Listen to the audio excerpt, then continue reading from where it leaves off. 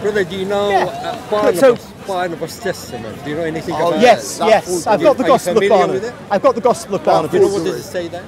Yes, it says. Do you believe in it anyway?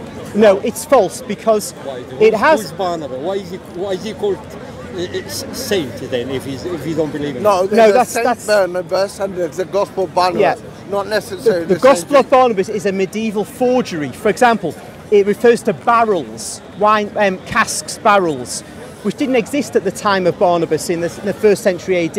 It's a medieval forgery, probably regarded by scholars as having possibly been written by a Christian who converted to Islam to justify Islam. Christian converted to, so actually, well, some did. You're going to actually force it to the Muslims now because you don't agree with it, yeah? No, because scholarship says. I'm not. Historical. You know, I've not got a.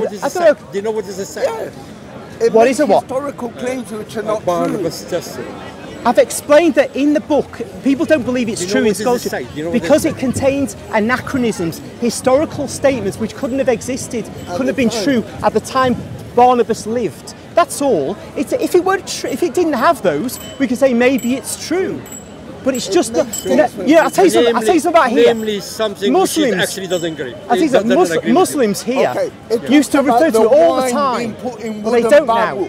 The Romans never put wine in wooden barrels. They used to put wine in ceramic barrels. And he claims that wine was put in wooden barrels. This did not happen until the 3rd century. So he's got the history wrong. So he's made a mistake. There are many other, many other anachronisms. He talks about the uniforms of the Romans that did not exist at the time. No, but hold on.